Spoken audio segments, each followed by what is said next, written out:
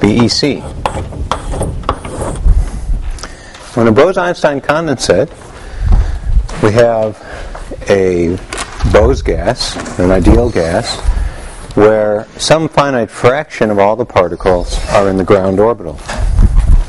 So if we wrote the total particle number, capital N, as the integral over energy of some particle density per unit of energy, n sub e,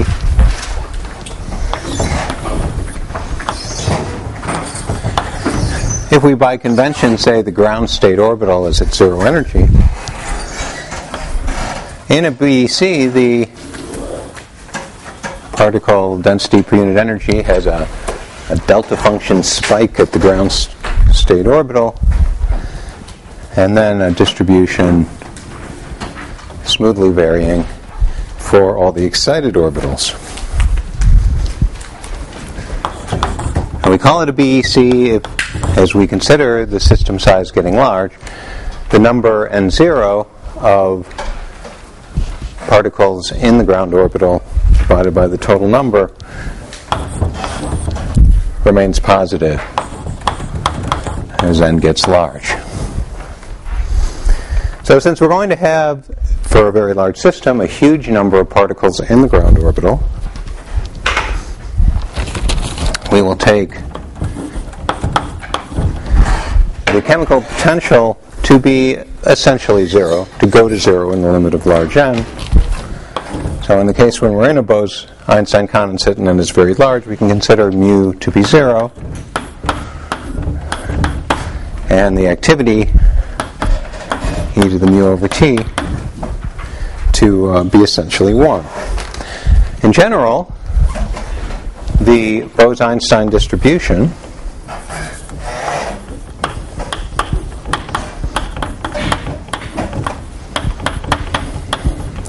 giving the expected number of particles in an orbital with energy E can be written as 1 over lambda inverse e to the epsilon divided by tau minus 1, where lambda is the activity. But we'll be considering the case when we're in a Bose-Einstein condensate when we can take the activity to be 1. And so the total number of particles in excited states as a function of the temperature can be found by integrating over energy the density of orbitals per unit energy, d of e, times the distribution function, which, setting lambda equal to 1, we can take to be 1 over e to the mu over tau minus 1. Well, if we consider, these are bosons, so they have integer spin, and if we consider the case where they're spinless or spin zero, there's no spin degeneracy,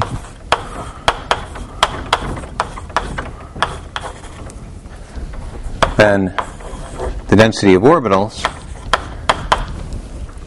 as a function of energy we saw can be written as the total volume divided by 4 pi squared. This is for spinless bosons in 3 dimensions, 2m over h bar squared to the 3 halves times energy to the 1 half.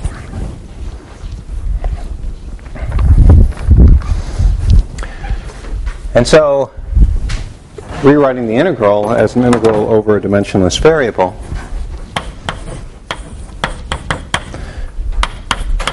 defining x to be the ratio of energy to temperature, I can convert the energy over e, dE over e to the 1 half, to an integral dx, but then I have to multiply by a factor of temperature to the 3 halves. So I have a prefactor coming out of the integral from the density of states, v over 4 pi squared, 2m over h bar squared, to the 3 halves, the factor of tau to the 3 halves, which I just mentioned, and then the dimensionless integral dx, which is being integrated from 0, the energy of the ground orbital, up to infinity, x to the 1 half, coming from the energy to the 1 half and the density of orbitals, divided by e to the x minus 1 coming from the Bose-Einstein distribution function. So this is just some dimensionless number when we do the integral, which we'll choose to write as another dimensionless number times the square root of pi. And then remembering that the quantum concentration, which we defined earlier as mass times temperature divided by 2 pi h bar squared to the 3/2, we can write our expression for the number of particles in excited orbitals, and we can divide by the velocity to get the concentration. The number of particles in excited orbitals divided by the volume is just a number, 2.61, times the quantum concentration.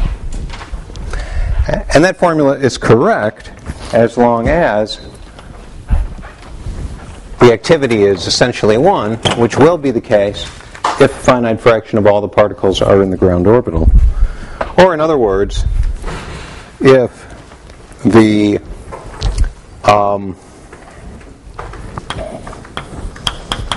concentration of particles in excited orbitals divided by the total concentration is less than 1. 1 minus this quantity will then be the number of particles per unit volume in the ground orbital, which in the limit of large volume will be a very large number, so the activity can be set equal to 1.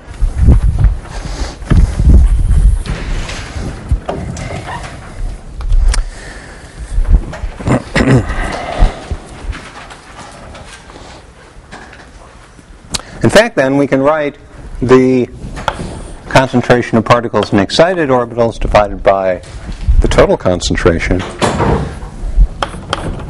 when it's less than 1 as the temperature divided by some special critical temperature called the Einstein temperature to the 3/2 power. Since the quantum concentration scales like temperature to the 3/2, so does the concentration of particles in excited orbitals. And when tau reaches tau Einstein, it goes to 1, and then at still higher temperatures, the concentration of particles in excited orbitals is, or divided by the total concentration, is 1. We're no longer in a Bose-Einstein condensate. The activity moves away from 1, and our formula no longer applies. But we can write this formula when tau is less than or equal to tau Einstein. And tau Einstein, 1 over tau Einstein to the 3/2, is just the coefficient in this expression when we divide it by the total concentration of tau to the 3/2. And can therefore be written as 2 pi h bar squared divided by m, concentration divided by that number 2.61 to the 2/3 power.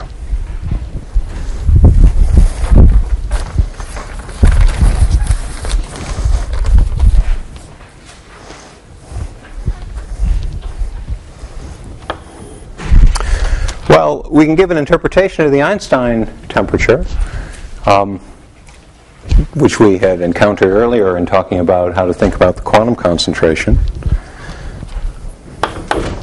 At the Einstein temperature, there's some corresponding thermal de Broglie wavelength, which I can get by setting the Einstein temperature equal to h bar squared k squared. I'll call it k Einstein divided by 2m.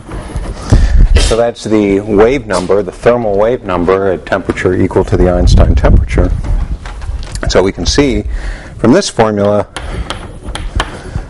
that k Einstein squared is 4 pi n over 2.61 to the 2/3. And the concentration goes like 1 over the typical interparticle spacing.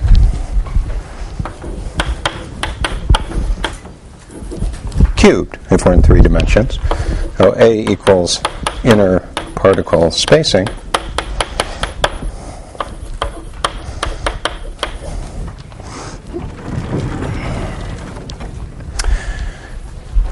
So this goes like 1 over a squared.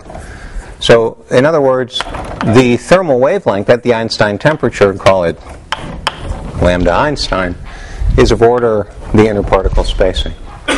So if we are starting at a temperature above the Einstein temperature, the thermal wavelength is short compared to the inner particle spacing. The inner particle spacing is determined by the density. So suppose we have a fixed volume and a fixed number of particles, so the total number of particles per volume is fixed. And as we reduce the temperature, the thermal wavelength gets longer and longer. Eventually it becomes comparable to the distance between particles, and that's when the Bose-Einstein condensate forms, and some finite fraction of all the particles enter the ground orbital. Okay? So onset of BEC, as we cool with N fixed, occurs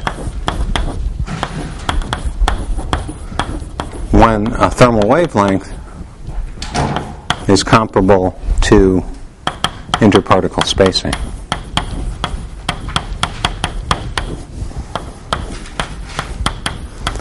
So we're very far from the classical situation where we can think of the particles as being point-like classical objects. Their wave nature, their de Broglie wavelengths are important in that regime.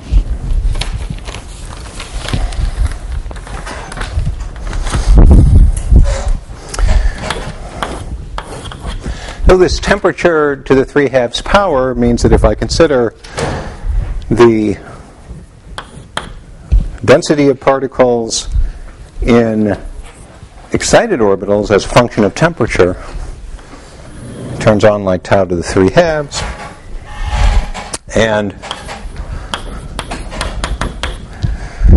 that means that since the let's suppose I normalize by dividing by the total concentration, so it goes to 1 at the Einstein temperature. At 0 temperature, all the particles are in the ground orbital.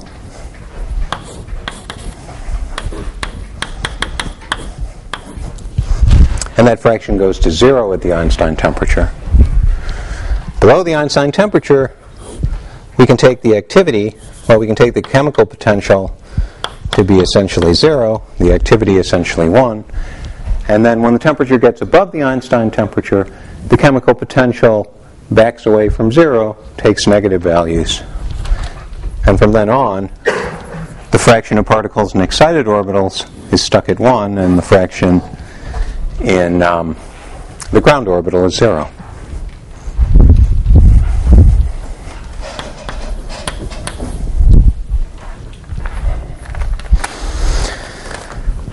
So what is this Einstein temperature in practice? Is it some ridiculously small temperature that we'd never care about in the laboratory? Well, suppose we consider an atom which is a boson. What's the lightest atom you can think of which is a boson? Well, that's a good one. Well, let's stick with that one. Okay. Helium-4. How do you know that's a boson?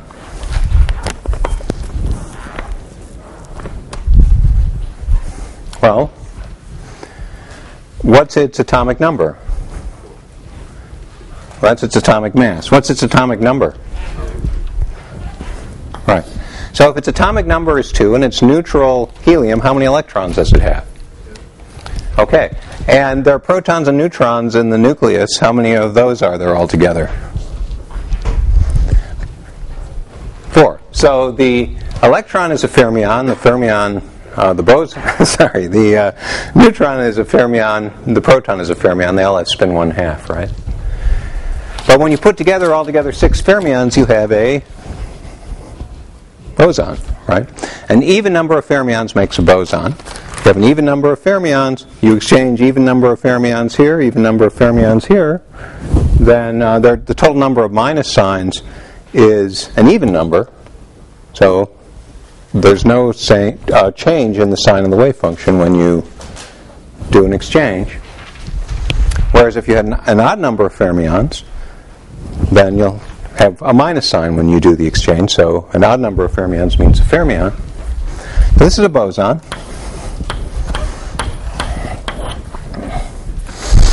And I picked that one because it's pretty light, and the Einstein temperature goes like 1 over the mass.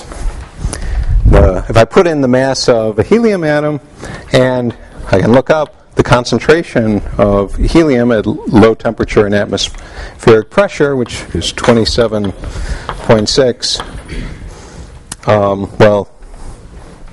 27.6 is the reciprocal of the concentration in centimeters cubed per mole. So I can put that in, and the mass, which is essentially 4 times the proton mass, 6.6 times 10 to the minus 24 grams, and I get a temperature. I get an energy. With Boltzmann's constant, I can obtain the corresponding temperature, and that turns out to be about 3 degrees.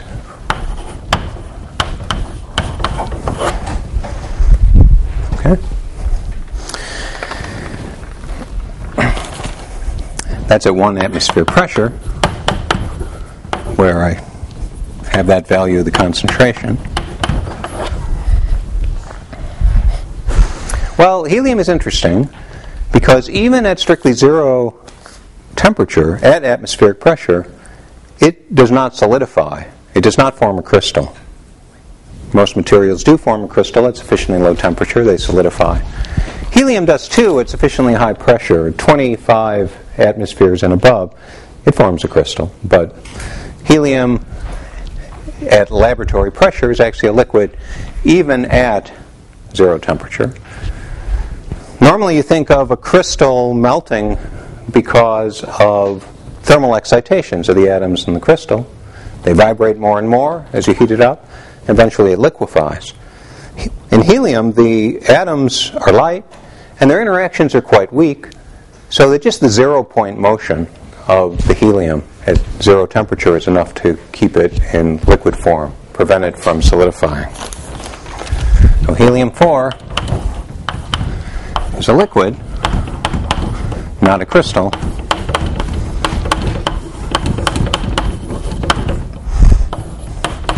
At 0 degrees and 1 atmosphere pressure.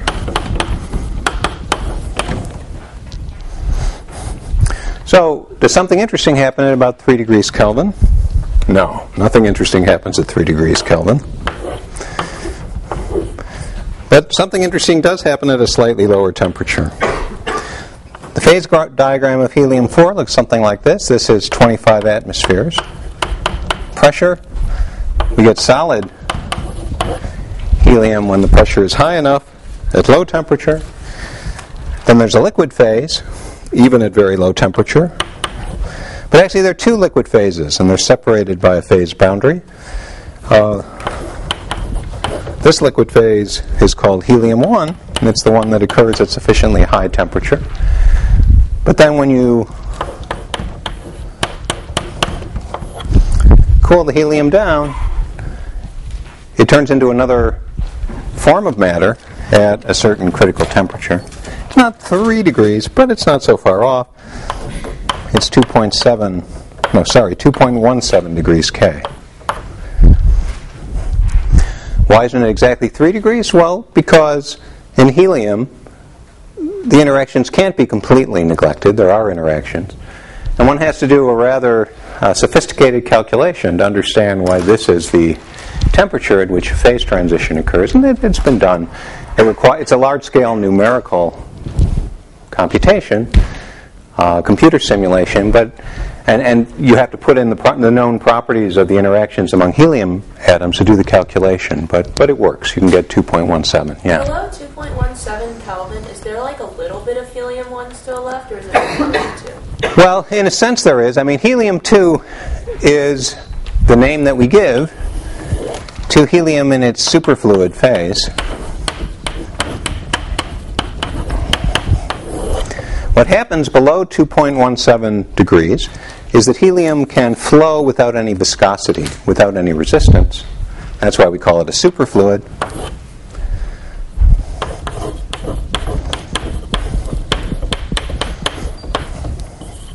Viscosity, essentially. We'll talk a little more about viscosity in the last week of the class, but it essentially means resistance to flow.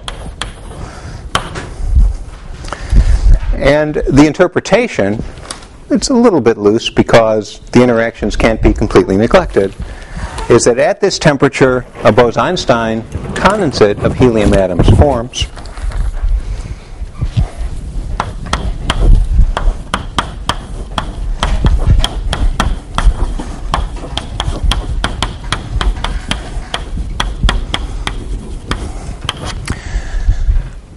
And so we can really think of the system as consisting of two fluids, which is a way of answering your question.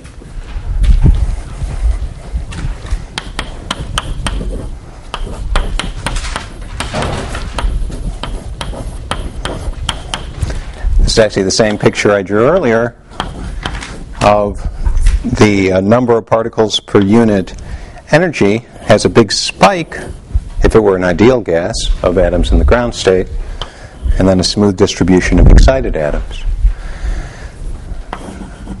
The atoms which are in the ground state really are the Bose-Einstein condensate atoms, and they have no resistance to flow. That's a superfluid.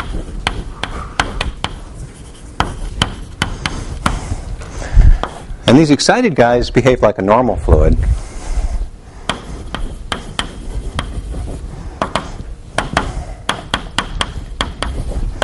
Which does have viscosity. Okay? So these two fluids kind of coexist.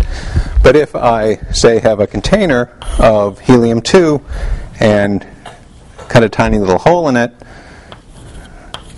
stuff comes flowing out, which is essentially the superfluid component of the liquid helium. The normal fluid, because of its viscosity, can't squeeze through the hole, but the superfluid can. Now, the theory we developed, which is really the theory of an ideal gas, doesn't fully explain the superfluidity of liquid helium because the interactions really are important. And I'll try to give you an idea of why that's the case in a minute.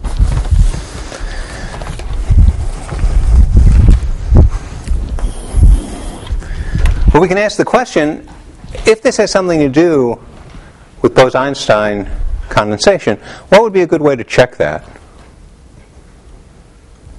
What's a lot like helium-4, but different? Helium-3? Yeah, there's another isotope of helium.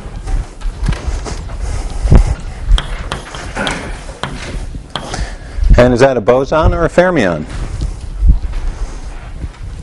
How many electrons? How many nucleons in the nucleus? So how many fermions total in a neutral helium atom? So is it a boson or a fermion? It's a fermion, right? Unlike helium-4. Chemically, it's very much like helium-4. So what do you think would happen if I liquefied helium-3 and cooled it down to 2 degrees? Nothing. Right, nothing happened. And then you keep cooling it, to 100 milligrees, nothing happens. 10 milligrees, nothing happens. Question? So helium-2 is the superfluid, right? Is helium-3 a superfluid? Is that? No, I'm saying Helium-4 is a superfluid, right. Yeah, but which type? Oh. Which type? Yeah. Okay. Well, what I meant, you mean, but what did I... Which liquid phase? You mean it's liquid helium-2? On the diagram above? Right. Right, this is the superfluid, I see. Right.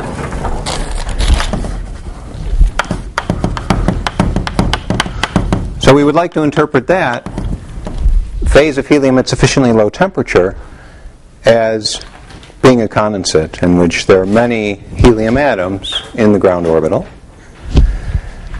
And here, the fraction of helium atoms in the ground orbital goes to 0 for a large system. So helium-1 has viscosity. When helium-2 forms, it's a very noticeable change. Now it flows without any resistance. It has very high heat conductivity. It's really a very different beast. And there's a phase boundary separating the two types of helium. Anyway, what happens with helium-3 is pretty interesting.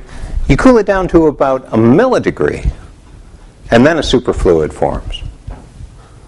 Right? Not 2 degrees, but a smaller temperature by about a factor of 1,000. What do you suppose is happening there?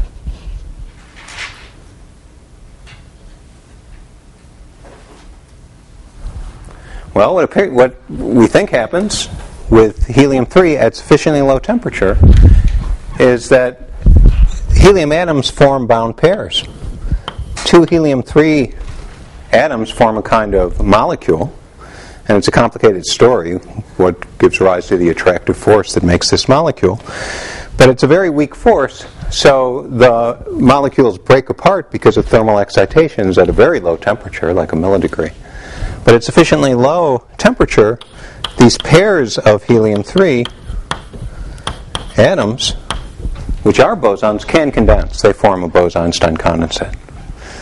But we only see it at very low temperature because the pairs get broken by thermal effects for a temperature above a millidegree.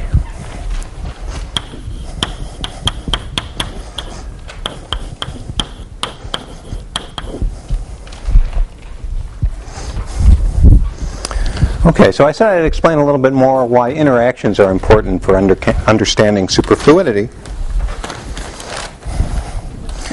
What kinds of interactions are there? Well, actually, you can understand superfluidity with a model in which the interactions are just hardcore interactions, no long-range interactions between helium atoms. But when you try to bump them into one another, there's a hard core. Now, it doesn't cost you any energy for them to get any closer until they touch. And then you can't push them together any closer than that. That's what I mean by a hard core. So what's really the key for making superfluidity work? Why should there be flow of a liquid without any resistance to flow, without any viscosity? Well, you can think about viscosity in the following way. If I drop a marble into the liquid and it starts to fall, does the fluid resist the fall of the marble? Okay? If it does, then there's some kind of damping force on the motion of that object. And let's just think about the kinematics of that. I've got some big object. We can imagine it's a sphere, but it doesn't really matter. But it has a large mass compared to the masses of the individual helium atoms. And it's moving along with velocity v. And what would cause it to lose energy? Collisions with the atoms. So there could be a process in which an atom collides with this big object, or an atom gets excited by the motion of the large object. So it recoils slightly. It has a modified velocity, and in the process, an atom gets excited with energy E and momentum P. Okay? So there's dissipation of projectile motion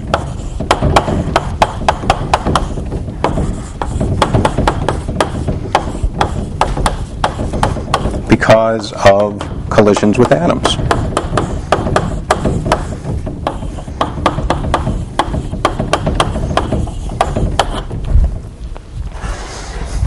So let's do the freshman physics of understanding this collision. There's conservation of kinetic energy. We have an atom which I'll imagine is initially at rest, gets excited by the motion of the projectile. The projectile's velocity changes a little bit. Since kinetic energy is conserved, the initial kinetic energy of the projectile is equal to its final kinetic energy plus the energy acquired by the atom. And we also have momentum conservation.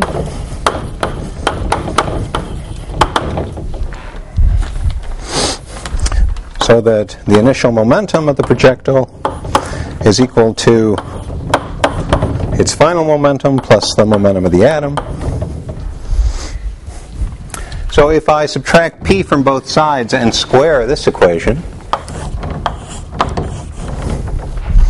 the conclusion is that m squared v prime squared equals m squared v squared plus p squared minus 2m v dot p. V, the velocity of the projectile, p, the momentum of the atom. And if I also multiply both sides of the... Oh, what happened? Why don't you guys stop me when I do things like this?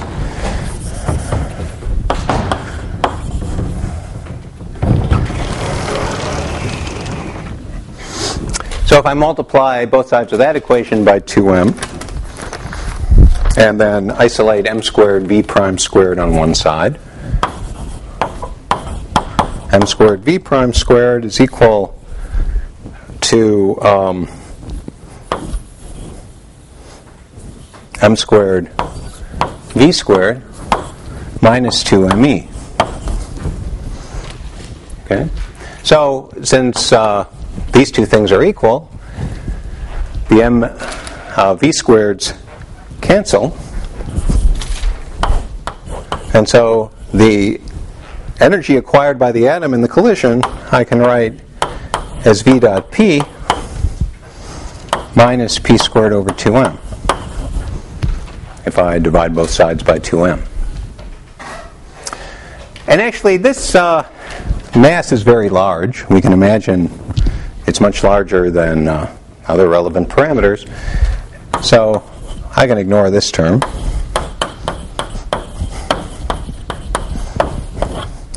So if there's a kinematically allowed collision, which allows the projectile to lose energy by exciting an atom, the energy of the atom, which has momentum p, will be equal to the velocity of the projectile dotted with the momentum of the atom. So that means the collision will not be kinematically allowed, and therefore there will be no dissipation.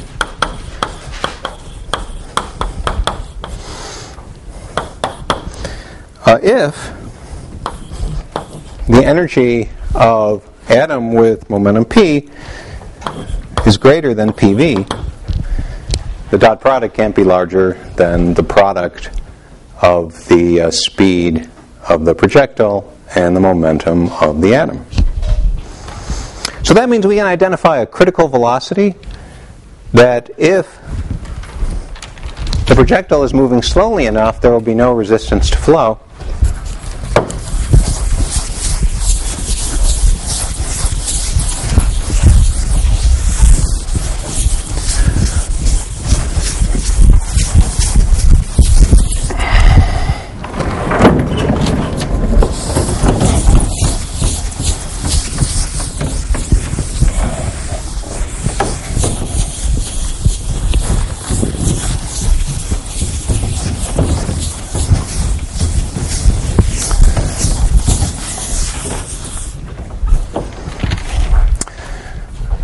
The critical velocity will be the minimum value of energy of, well, whatever elementary excitation is being excited by collisions with the projectile, the energy of that excitation divided by its momentum.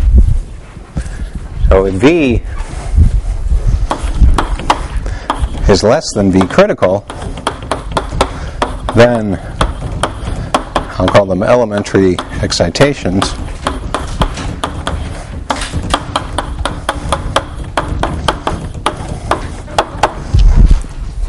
Cannot be excited.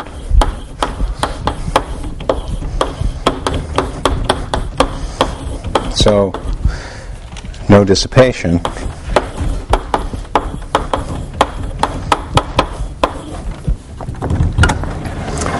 Well, if the elementary excitations were non-interacting atoms, if we really had an ideal gas,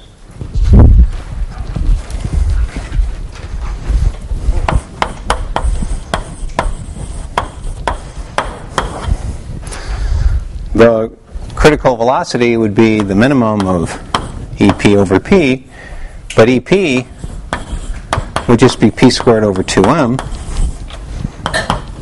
So that would be P over 2m. And its minimum occurs when the momentum goes to 0. So we would conclude that the critical velocity is 0. And that would mean no superfluidity. There would be dissipation at arbitrarily low velocity. But that's not what happens in helium. And to understand why it's not what happens, you have to look more closely at the effects of the interactions among the atoms. So there are really two things that are crucial. One is some kind of repulsive interaction at short distances, what I call the hard core. But the other is we have to remember that they are bosons. And so the wave function has to have the property of being symmetric under all possible permutations of the helium atoms. So to get a more sophisticated theory, we have to include two things: short-range repulsive interactions among the atoms,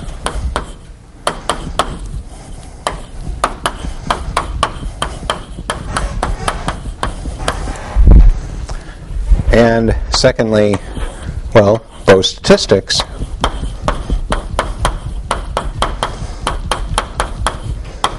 i.e., the many particle wave function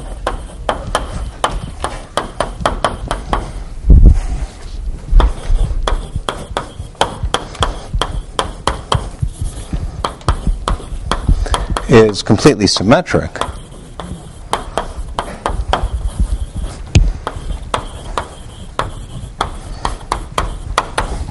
under permutations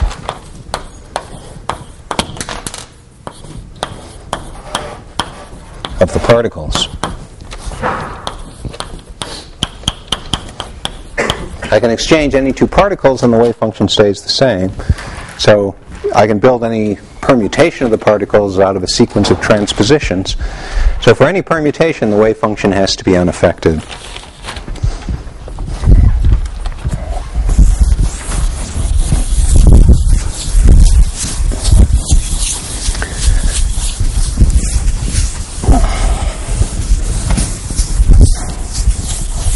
And so it isn't quite right to think of the elementary excitations as being excitations of a single helium atom, because we have to take into account that they're all indistinguishable. They're really collective excitations of the fluid.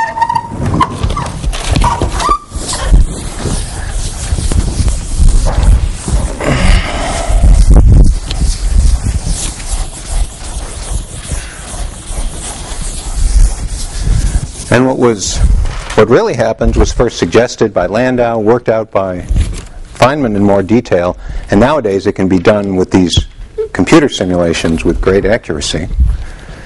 If one looks at the energy of the elementary excitations as a function of their momentum, at low momentum the excitations are phonons. They're sound waves in the helium. And they have a linear dispersion relation with energy going like momentum. The phonons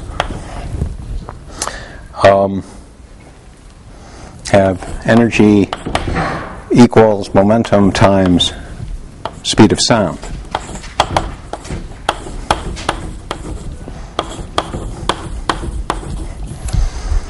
And then some kind of complicated stuff happens which you need to take into account the hardcore interactions to understand. And the dispersion looks something like that. And so what determines the critical velocity is really this tangent to the curve, which has the minimal slope. And that's the critical velocity.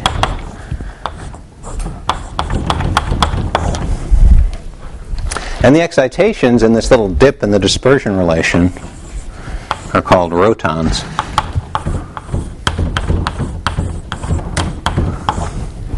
And they're called rotons because you can think of them as being excitations in which locally the fluid is rotating.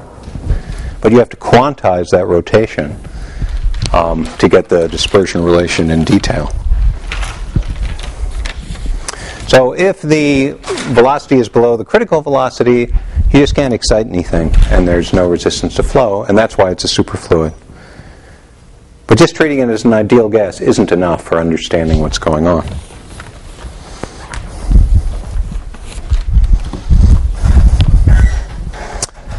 Okay. So what I'd like to talk about next is not described in the book because the book is too old, but there are notes on the website about it. And that is Bose-Einstein condensation in dilute atomic gases.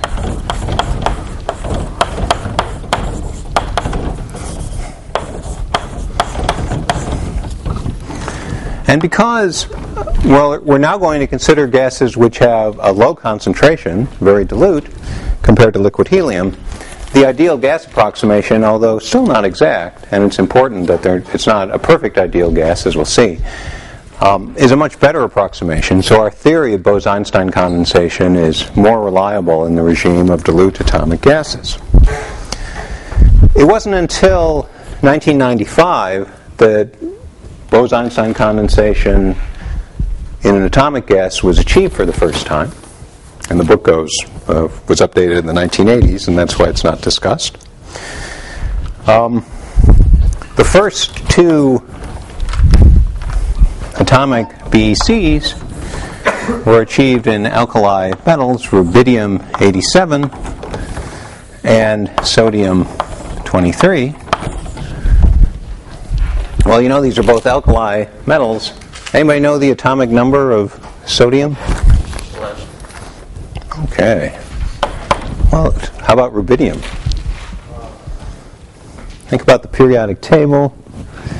Let's see. There's an inert gas over here at 36, and then it's 37.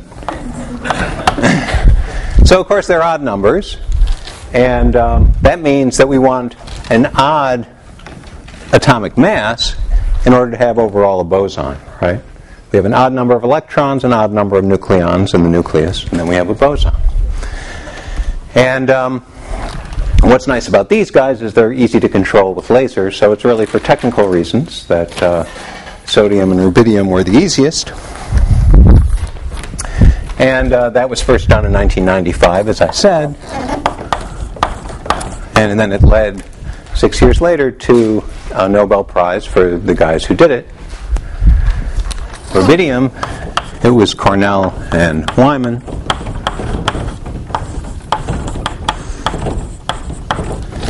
And sodium, Ketterle.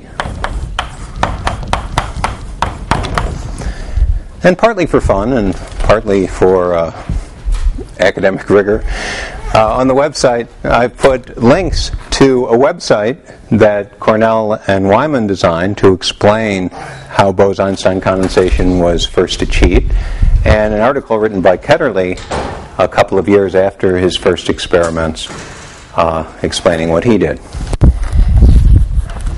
Now, what do I mean by dilute? I'm talking about a very cold atomic gas with a density of about 10 to the 14 atoms per cubic centimeter.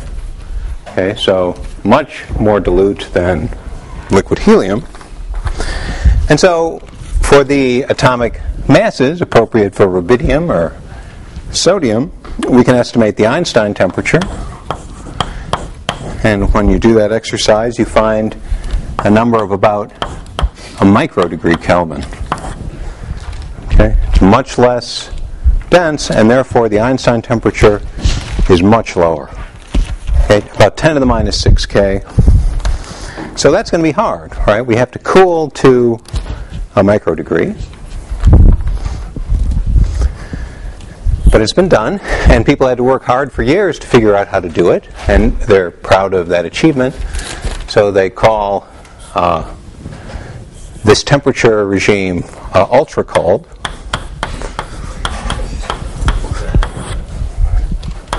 So we're talking about dilute and ultra-cold atomic gases.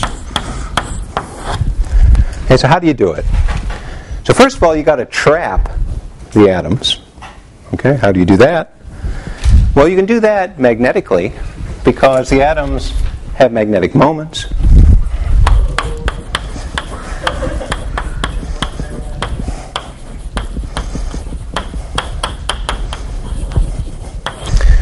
What you need is an inhomogeneous magnetic field, which you remember will then apply a force to a magnetic moment. If you can polarize the atoms, their magnetic moments are aligned in a known direction. So you can apply a force with an inhomogeneous field, which will keep them confined inside the trap. Okay, but we got to make them cold, and that's done in 2 steps.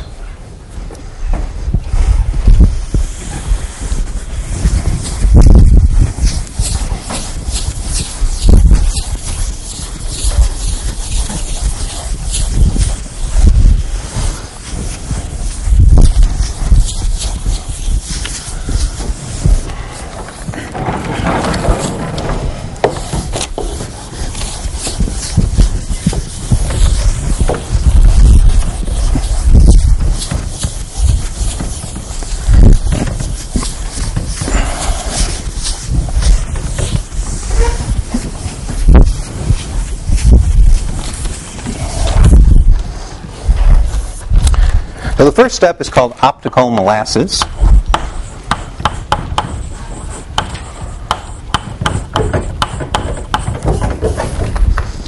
That's not how you spell molasses, though, not even close. I think it's probably 1 L and 2 S's, but I don't know how to spell molasses. What you do is you got these trapped atoms. Here they are. And then we shine lasers on them from different directions. The 3-dimensional trap, and we shine lasers from each of 6 directions, say. And the frequency of the laser light is chosen in the following way. The atom has some transition from its ground state to some excited state. And the energy associated with that transition is h bar times some characteristic frequency of the atom. And then we choose the frequency of the laser light, its circular frequency, to be slightly less than that. Okay? So that means, in order to be excited by the light, the atom has to be moving towards the laser. If it's moving towards the laser, it sees the light slightly blue shifted.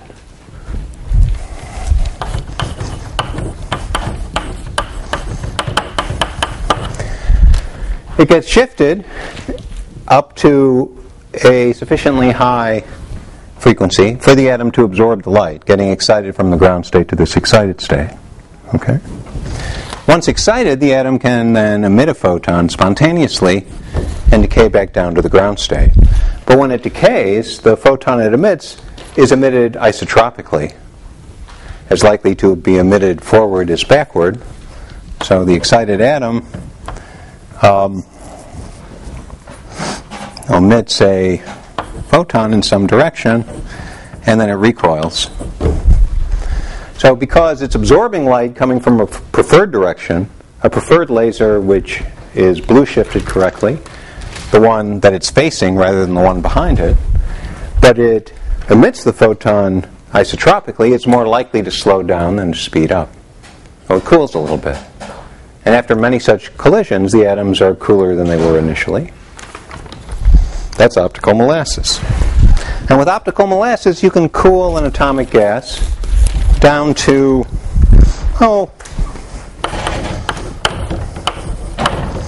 maybe about 100 microkelvin. Now that's getting pretty cold, but not nearly cold enough. And on the website that Cornell and Lyman design, you can play the optical molasses game and get the frequency right so the blue shift cools down the atoms.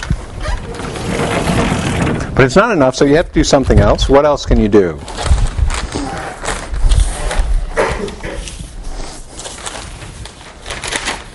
Anybody have any coffee this morning? None of you had coffee? Okay, thank you. So you poured yourself a cup of coffee, and you sipped it a couple of times, and then you noticed that what was happening to it? It's getting cool. And, the main reason it was getting cool was you probably saw steam rising out of your cup. I didn't realize it took that long. I drank it pretty fast. Oh, you did? All right. Well, all right. But I also had coffee, and I had to reheat it in the microwave because I didn't drink it fast enough. That was dominated by evaporative cooling.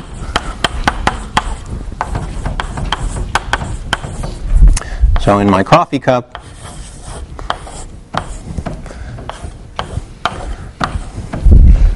the hotter molecules were escaping through the top of the cup,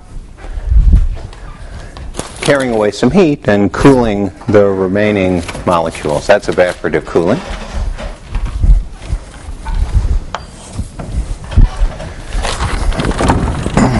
Well, we can use that in our atomic trap.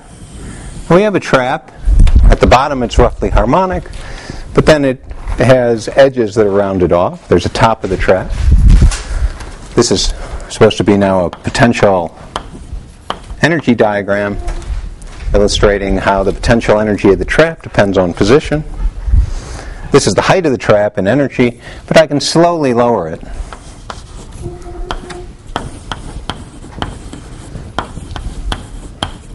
And then some of the hottest atoms will escape from the trap. I'll lose some atoms, which isn't good because as the density goes down, the Einstein temperature is getting even lower. And so I'm paying a price by losing atoms. But it's a net gain because I'm much more likely to lose hot atoms than cold ones. They have an easier time escaping from the trap. Okay. So now I have to choose the right schedule for lowering the height of the trap as a function of time so that I optimize the Einstein temperature of what's left relative to the temperature of the remaining gas. And so there's a evaporative cooling game on the Cornell-Wyman website you can play to get the feel for how you have to lower the trap height as a function of time in order to achieve condensation.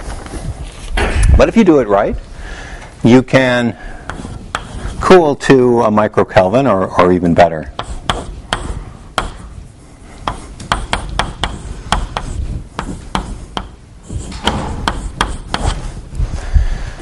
But like I said, you lose some atoms. In the original experiments, I guess you can do a little bit better now. When the condensate formed,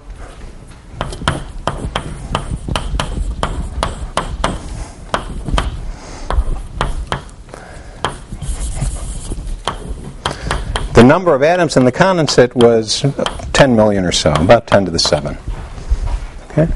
So a lot of atoms, with a sizable fraction of them in the lowest orbital, in a Bose-Einstein condensate.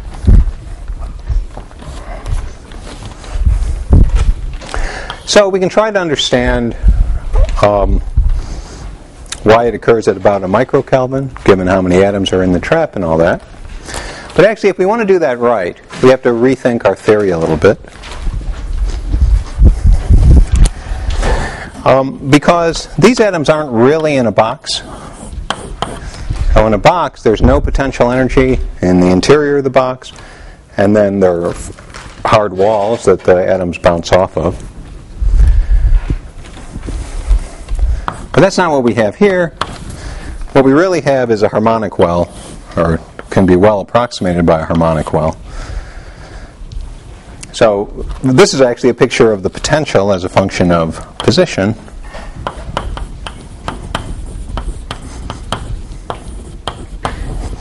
In three-dimensional space, the potential energy depends on position, with the lowest potential energy being at the center, and then higher and higher potential energy as you move away from the center. Okay? So we'd like to understand the conditions under which, if we have a harmonic well, a finite fraction of all the atoms will be in the ground orbital of the harmonic well. Okay, and that's how we'll determine the Einstein temperature in the situation that's relevant to the experiment.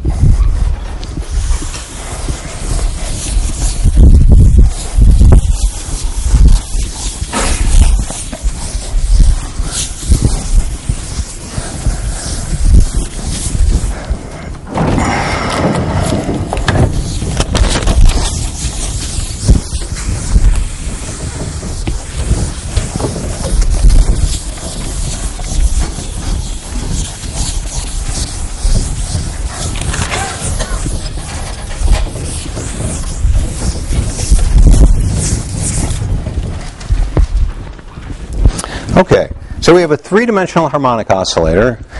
The trap might not necessarily be isotropic, but let's suppose it is.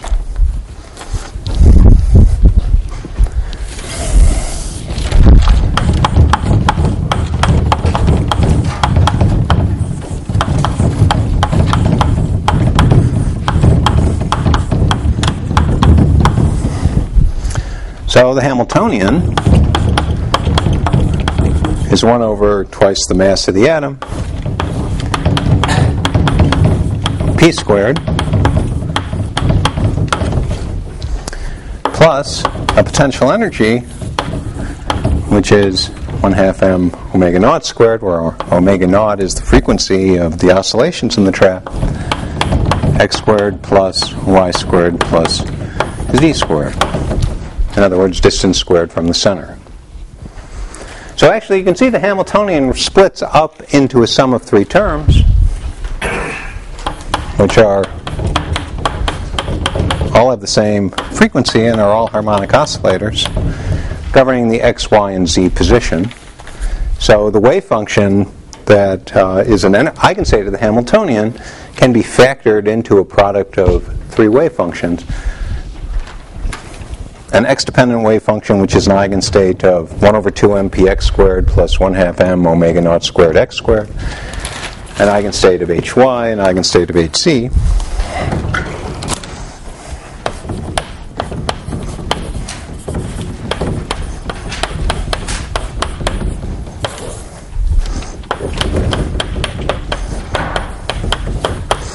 And the eigenstate of the oscillator governing the motion in the x,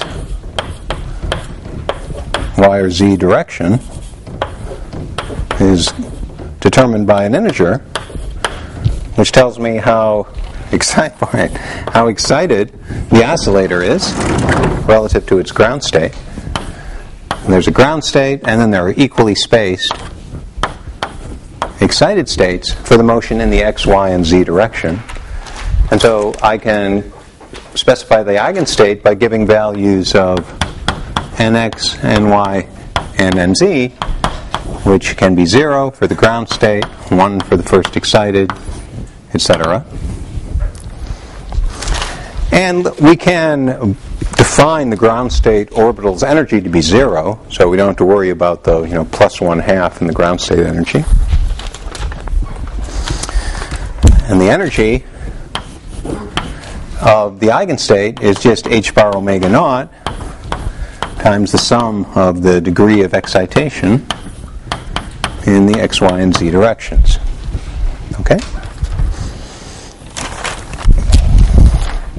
So now, if we do have a condensate, arguing as before, we have a huge number of particles in the ground orbital, and so the chemical potential will have to be essentially 0, the activity essentially 1.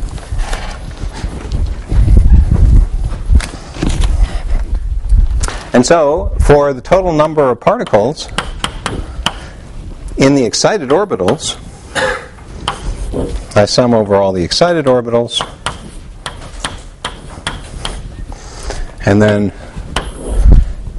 have a distribution function for each orbital, which is e to the h bar omega naught, nx plus ny plus nz, in other words, the energy of that orbital, divided by the temperature minus 1. That's the Bose-Einstein distribution for this energy spectrum. Okay? Now, if the frequency of the trap, if it's a very soft trap compared to the temperature, then the sum over n can be well approximated by an integral.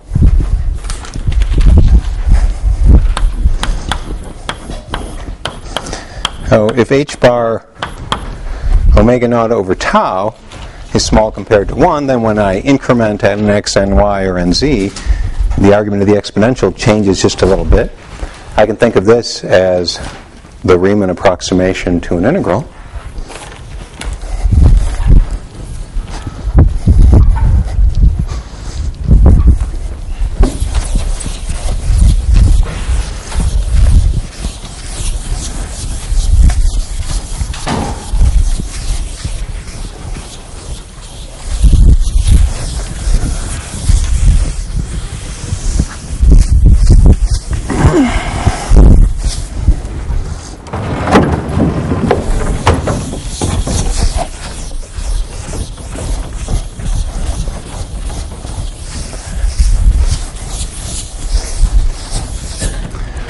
So in other words, I can think of the sum as an integral over dimensionless variables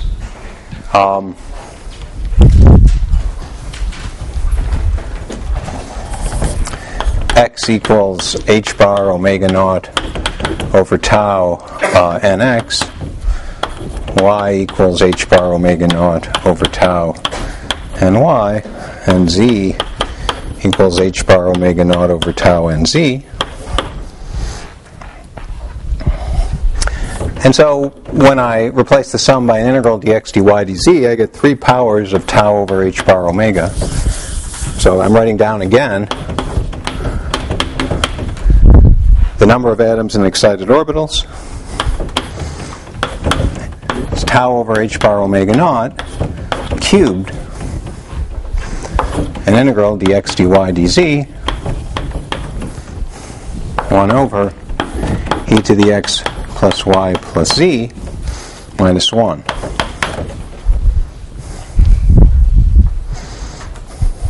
So this is just some dimensionless integral. Call it I.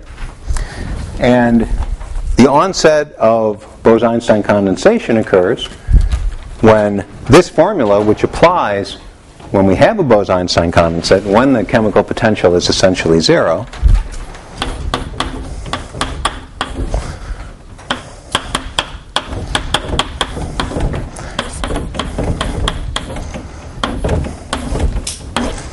we have some finite fraction in the ground state. When the number in the excited state is equal to the total number of particles, that's the onset of Bose-Einstein condensation. The Einstein temperature is determined by the condition that the number of particles in excited orbitals at temperature tau e is equal to the total number of particles. And E then is I, this integral, tau Einstein over h bar omega naught cubed.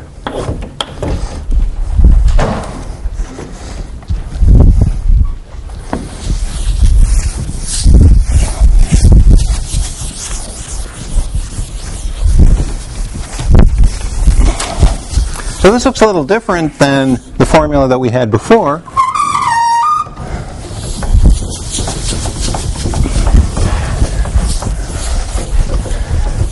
Because it's in effect a different type of dispersion relation relating the integer n to the energy of the eigenstate than for non-relativistic bosons obeying E equals p squared over 2m. Our formula, I guess I had a board here, didn't I? For the Einstein temperature, taking cubed roots, becomes this number I to the minus 1/3, h bar omega naught, and then n to the 1/3. And this number, evaluating the integral numerically, is 0.94.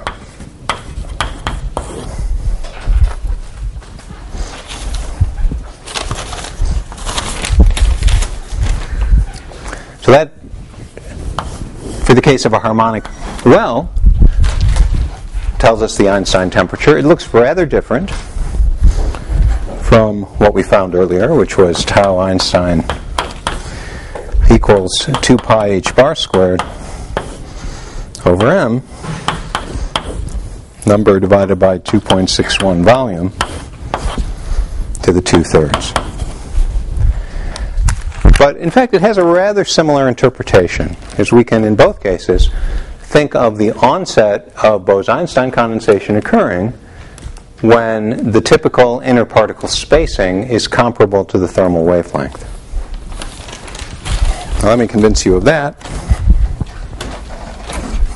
So when the Bose-Einstein, so we imagine we're cooling down, the condensate is just starting to form. At that point, the gas occupies a volume in the harmonic well with radius r, and just trying to estimate things in order of magnitude, we know the potential energy for the typical gas molecule in the well at where the typical distance of the molecule from the center of the trap is r, is about 1/2 m omega naught squared r squared, and that'll be comparable to the temperature. The thermally excited atoms have this typical value of the potential energy comparable to the temperature. So that thermal radius of the gas in the well, not worrying about factors of 2 and stuff like that, will go like temperature over m omega naught squared to the 1/2. The interatomic spacing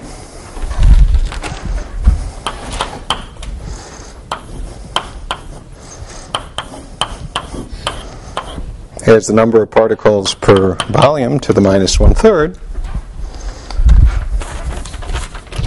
Call that A. I already called it A. So I can write that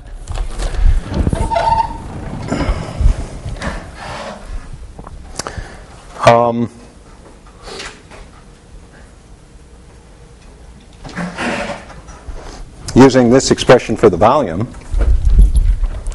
Wait a minute, that's not the volume. That's the potential energy. Hold on.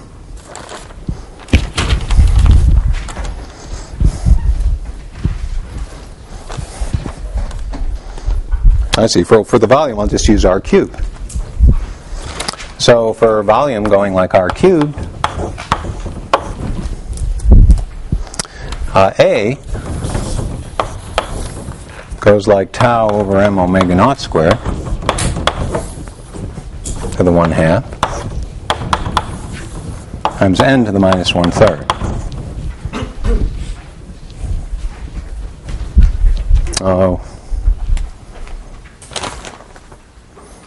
Oh, I see. I'm sorry.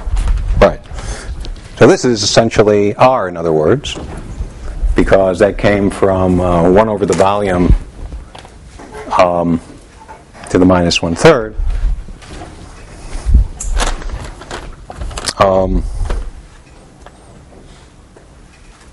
Right. And then, but I have to also keep track of the factor of n. So n to the minus 1/3, since we're talking about the number per volume. Now this is our thermal. Okay. Now we have a relationship between the Einstein temperature and n. It's here. I won't worry about the 0.94. But the number of particles, if I express it in terms of the Einstein temperature, is h bar omega naught divided by tau Einstein. So that means I can write this inner particle spacing in terms of the temperature as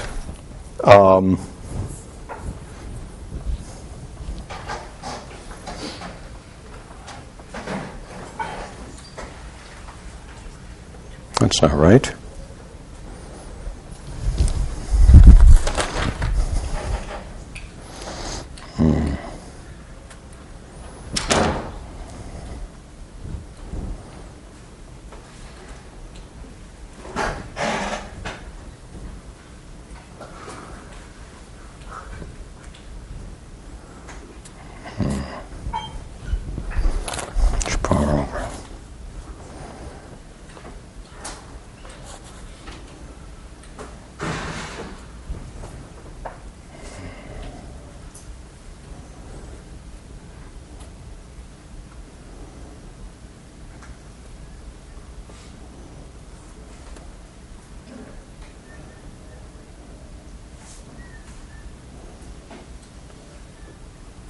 Oh, right, because it wasn't n, it was n to the minus 1/3. N to the 1/3, n to the minus 1/3, there we go. N to the minus 1/3 goes like h bar omega naught over tau Einstein. Just putting n to the minus 1/3 over here, dividing by tau Einstein. So I multiply this times this, and I get h bar over the square root of m, tau to the 1/2 over tau Einstein, or h bar squared over m tau to the 1/2 times tau over tau Einstein. Okay.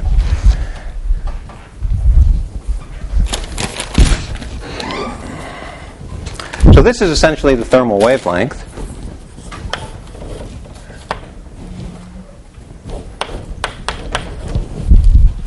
So in other words, when the temperature is comparable to the kinetic energy when the wave number is 2 pi over lambda, then this is the way lambda is related to h bar squared over m tau.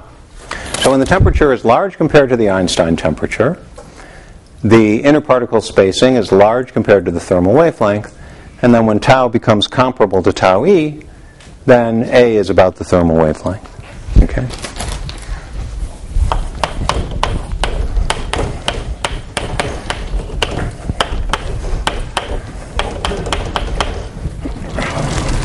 So, as we found in the case of the ideal gas in the box, onset of BEC occurs at interparticle spacing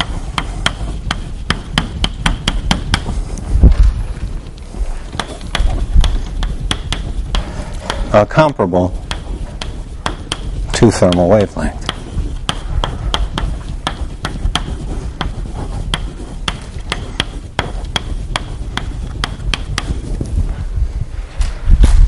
Right. So how do we know it occurs? We're cooling down, we have this gas, we reach this critical temperature, something spectacular must happen. What do you think happens? You're watching the gas, it cools, it becomes a Bose-Einstein condensate. You see anything?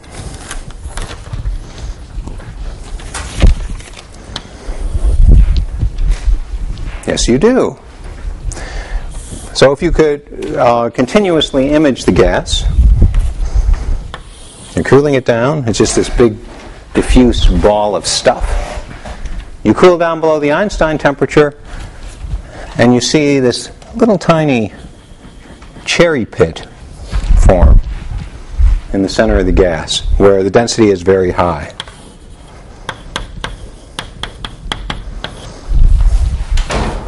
Why? Because they're all in the ground state? Yeah, because what you're looking at here is the ground state orbital with a huge number of particles in it. And the ground state orbital has a size which is small compared to the volume that the gas occupies. So it looks like a little nugget right in the center. So let's see, what is that ratio of R, the size of the ball of gas, to, I'll call it delta X, equals a width of ground orbital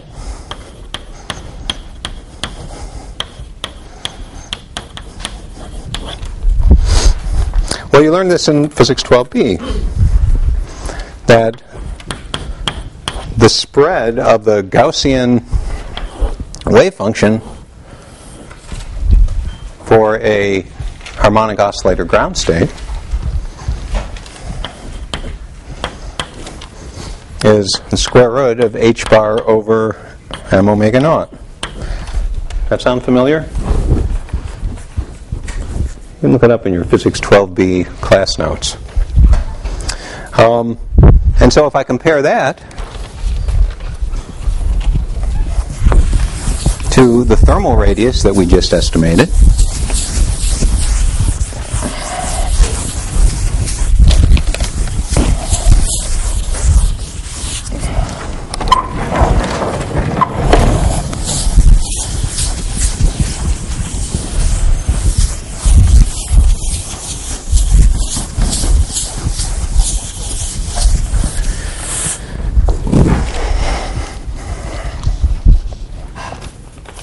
then delta x for the ground state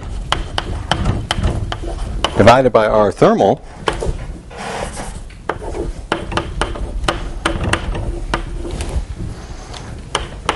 goes like h bar over m omega naught times m omega naught squared divided by the temperature. Sorry, the whole thing to the 1/2. This is delta x, and this is 1 over m thermal, or 1 over R thermal, because this was R thermal over here. So that's h bar omega naught divided by the temperature to the 1/2. And when the temperature is the Einstein temperature, which goes like h bar omega naught times n to the 1/3, that'll go like 1 over the square root of n to the 1/3, or n to the minus 1/6.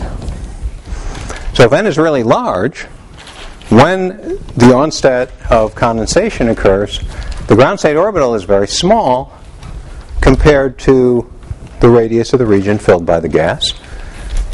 And we see many particles right in the center, sitting in that ground orbital.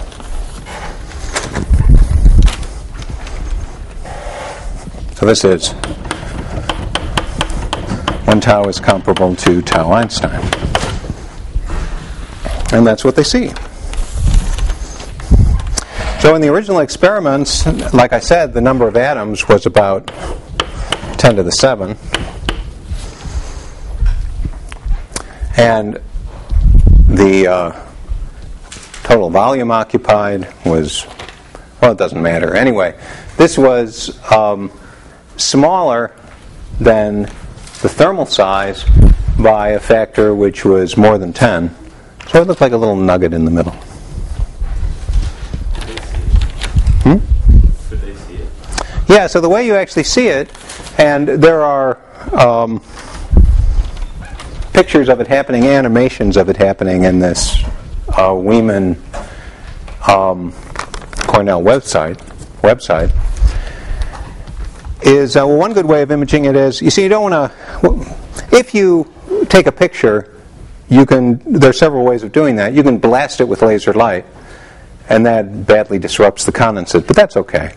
You do the experiment many times, and at a certain estimated value of the temperature, you take that snapshot, and you can get a picture that allows you to find the density profile.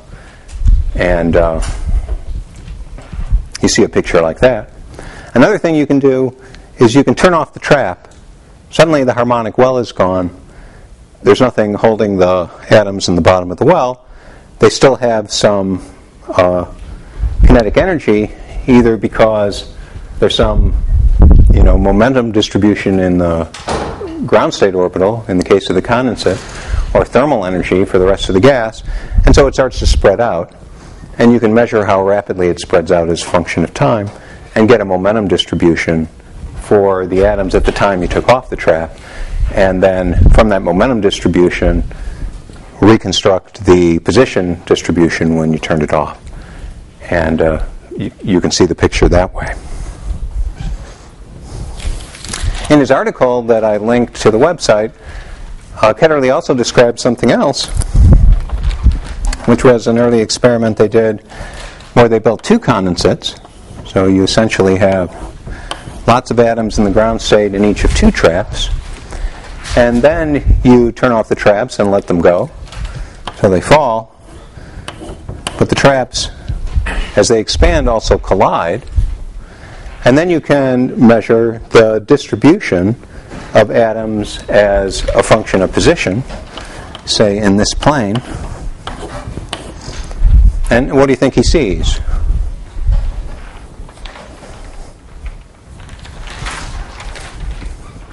Well, suppose you were doing the same thing with light.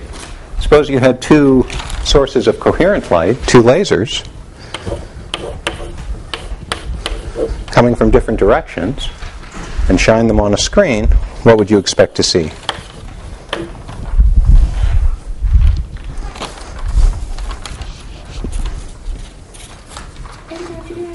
There would be an interference pattern. Physics 12a, guys. And so you would see fringes. And what they said saw the first time they did this experiment were fringes in the atomic density. Because the two condensates are interfering with one another. What determines the spacing between the fringes?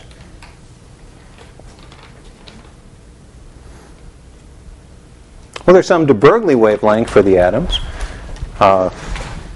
some de Broglie wavelength difference between the two condensates, so you can estimate that you should, under the conditions of their experiment, see fringes which are separated by about 15 microns, and that's what they see. So this is quantum interference between atoms, but it's not like physics 12b when you talk about electrons going one at a time through a pair of slits, giving rise to an interference pattern.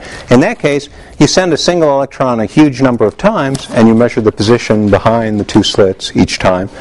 And over time, you build up an interference pattern. But this is real-time interference between atoms, much like the real-time interference between classical electromagnetic waves. So it's the atom analog of a laser, an atom laser.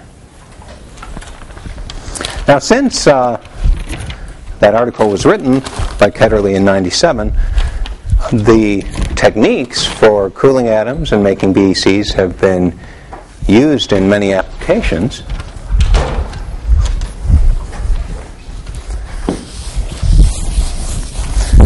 And one of the things that has become a very active area is trying to study the effects of interactions among particles. And the ability to make a Bose-Einstein condensate is sort of the standard tool that's used in all these experiments. Now, there must be hundreds of labs that can readily make Bose-Einstein condensates. It's become very routine. And one of the things you can do with them is you can consider making a kind of synthetic material with an optical lattice.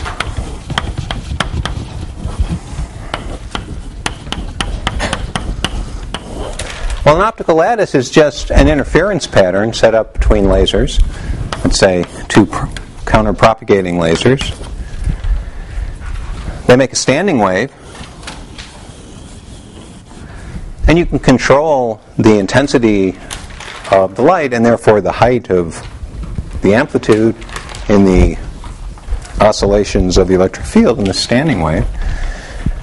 And if you turn on such an optical potential or optical lattice, starting with the Bose-Einstein condensate, turn it on slowly, this evolves to a kind of crystal which has, if you do things right, one atom per potential minimum. It's like a kind of synthetic crystal. And unlike normal solid-state materials where you're kind of stuck with the parameters appropriate for the type of atom in the crystal, in this case we have the freedom to change the strength of the interactions between the atoms. They, in principle, can interact by tunneling through the potential wells. I mean, they see a potential because there's some differential stark shift. They have an energy that depends on the electric field, and because the electric field has nodes and antinodes, their energy depends on their position. And an atom can tunnel through at some rate which depends on the width and the height of this potential. As we change the height, the tunneling rate changes. And so we can vary the rate at which they tunnel and study phase transitions that occur that depend on the relative strength of the on-site interactions when two atoms are sitting at the same site in the lattice and the strength of the tunneling from site to site. So what happens is, for a given strength of the on-site interaction between atoms, is that there's a kind of phase transition that occurs as we vary the height of the potential. When the potential is very high, then the quantum ground state of this synthetic material is one where there's essentially one atom per site and no flow of atoms through the lattice. it behaves like an insulator as far as conductance of atomic current through the lattice is concerned. But if we lower the height of the potential enough, then there's coherent tunneling from site to site, and it behaves like a conductor, or really like a superfluid, despite the presence of the lattice.